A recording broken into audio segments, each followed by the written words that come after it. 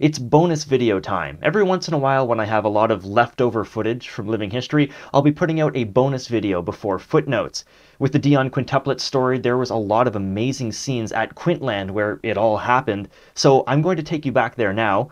Natasha's got some old photographs, and she's going to show us how things have changed in the area in the last 80+ years.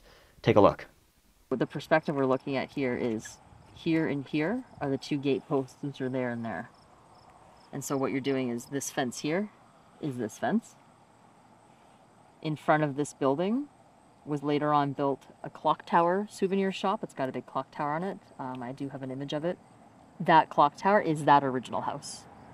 This building here was the staff house. That white building, that's the original staff house. And so then next to it, you've got the gateway here, gate, and then that nursery. So the nursery would have been here. And the observation thing, horseshoe playground, was back in there. Just out of sight here is that souvenir shop I talked about, which again would be that blue house. Oh yes, that was the iconic photo, yeah. Famous photo. So again, we've got the gate and the posts. So we're on the other, like this is on the inside. But yeah, again, looking down, you've got that barn where, again, right back here in the background is where that building would be. And so basically, right at the start of the gate here, a little bit down, is where this first souvenir shop, and this is one of the first souvenir shops, Madame Legros and Madame Lebel, the two midwives, would have run, where you can stand up top and take a look. This is before the observatory's built, though. They're running to see the nurses hold them up on the porch. And that little shack is the guard shack where the OPP were on guard 24/7, and it sat right at the entrance to the gates here.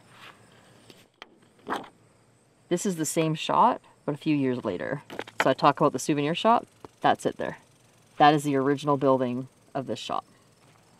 The barbed wire fence that was put up in 1937-ish or so. There was one little string of barbed wire that was still on it. I don't know if it's been taken off now or not.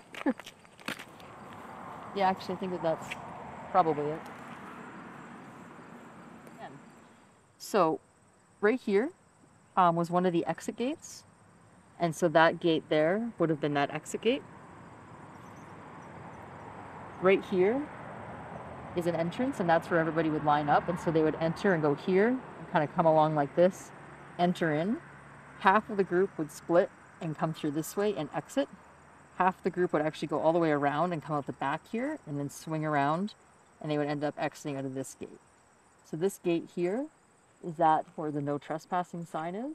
So it's a big double gate to allow for more. And then the exit gate is on this kind of this big rock. That big rock is right there, kind of behind where the tree is.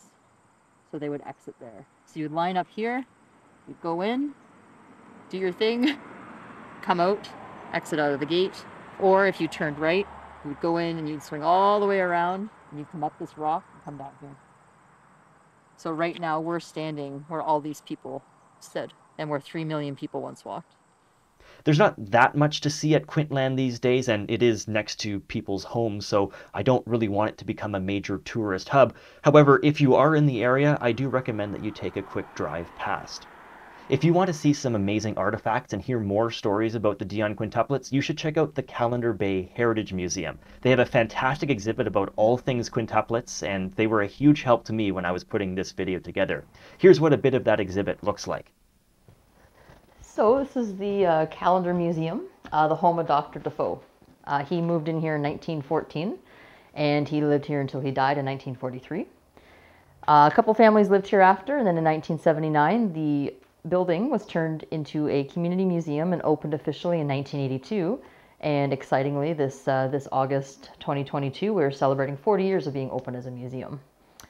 This is our barber shop. That has nothing to do with the quintuplet story, but it's pretty cool. The barber basically started our museum, and the Defoe homestead was chosen as the location due to its association with the story, and they literally donated the barber shop. They took it right out, stuck it here. The mirror, the sinks, everything is all original, and it dates back to the 1920s. So this is our quintuplet exhibit. 2 decent-sized rooms, all filled with everything from photos to memorabilia, souvenirs, very unique, one-of-a-kind artifacts, clothing owned by the girls, worn by the girls, as you can see in these photos. Advertisements. The girls were heavily exploited by multiple various companies. Everything from Colgate, Quaker Oats, Palmolive, General Motors, Electrolux. Even Walt Disney got in on it. However, they did this short on Pluto and his quintuplets, not the quintuplets. And as the words Dionne Quintuplets, Dionne Quints were kind of trademarked by the Board of Guardians, so people couldn't use those names like legally without having to pay royalties. Kind of wonder, did Walt Disney pay royalties because was quintuplets one of the words that was trademarked? We don't really know. So when the girls were first born, Madame Legros, one of the midwives there that night, and aunt to Elzire Dionne, the mother, went across the road to her home and grabbed a butcher basket when the babies were being born, and all 5 of them fit in this basket. The next day, they found a bigger basket that the girls were then transferred to. But this basket is quite significant in that it was the first and the original, and it's signed on the side by the parents and Madame Legros, kind of authenticating it. And, you know, when the girls were first born, they fired up the oven, they opened the oven door, put the chair down, and put that basket on the chair to keep them warm. And actually, Madame Legros had that in her souvenir shop for years later, and tourists would actually snap pieces of it off to take home, and so she had to build a display case for it, which is why pieces are missing. Yeah, so we have a little wall of Hall of Fame in a sense of celebrities that came to visit, because not only were the quintuplets were so popular, everybody was coming to see them, but the doctor was very famous as well, and so these celebrities were here in this museum. So Jimmy Stewart was here with his wife. Bette Davis arrived. Mae West, we actually have a note signed by Mae West that says, "Come up and see me sometime," as was her trademark.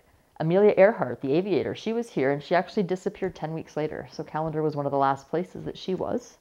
Greta Garbo, James Cagney, Dennis Morgan, Spencer Tracy. I mean, you can almost name any celebrity, and they likely came. These are just the ones we can confirm based on either photographs or looking at old guest books from the time that they would have signed. I'm going to leave it there so I don't spoil the whole museum, but it's seriously worth checking out. You might also be interested in visiting the birth home of the Dionne Quintuplets. It's right downtown in North Bay, and there's a museum there as well. I'll be back here next week with our Footnotes video for the Dionne Quintuplets. In the meantime, please check out the other 2 episodes of Living History. Please leave a comment, like, subscribe. It really helps other people find this series. Until then, be well.